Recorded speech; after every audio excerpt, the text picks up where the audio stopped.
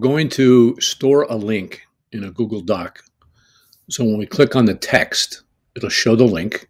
We click on the link, and that'll take us to the page that we want to look at. So here I have my Christmas list, and I am going to put a link for a snowshoe bag on the Christmas list. So here is Charlie's Wish List 2022. This is where the link is going to be stored. And I have typed in the text that is going to hold the link. And I'm going to put the link in here, embed it. So I have now where the link is going to be held or stored. And up here, I also have a tab open with the item that I want to buy. So I have my snowshoe bag.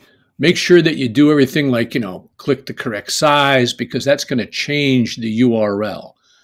So to catch the URL, I'm going to go way up here, and all this gibberish, which would take up 3 or 4 lines on a Google Doc, I'm going to click it once and I'm going to highlight it. Now it's ready to go. And I can either go over here to edit and I can copy, or I can use the shortcut of Command C. I'm always a shortcut kind of guy, so I'm going to do that. Same thing. And now that URL is stored on the clipboard. Come back here to my list. And it's important to highlight everything that you want that's going to be the link. All right.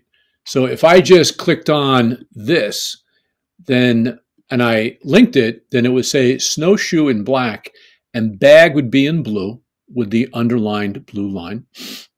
But I don't want that. So I'm going to select the entire thing. Okay. And I can do a couple of things. I can come up here to insert and come down here to link. And that is also Command K. And you can do it either way. It'll take you to the same place. So I'm going to just do the keyboard Command K. And let me get out of here. I'm going to do that over. Command K. And it says search or paste a link. Now, I'd really suggest that you always have the link ready to go. I'm going to do Command V.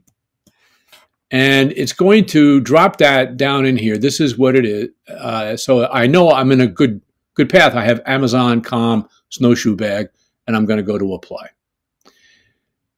Good news is we now have the snowshoe bag text highlighted in blue with the blue underline. And if I just mouse over that and click on that text, I now have a preview of the page, and I can either come down here and click on the text to start, or I can click on the picture. And when I do that, I come to the page. If I go back here, I have some options. If I click on this and bring up the link, I can either copy this link if I need to for some reason. I can edit the link. I would suggest not doing that. I would suggest you delete the link, just get rid of it. And then you do that over here. You click on the broken chain link to remove the link, and then put the corrected link on top of it. But these are just some things that you can do with the link that's in there. All right, so we have here where the link is going to be stored. Up here is where the target page is that we're going to arrive at with the link. And that, in a nutshell, is how to insert a hyperlink into some text.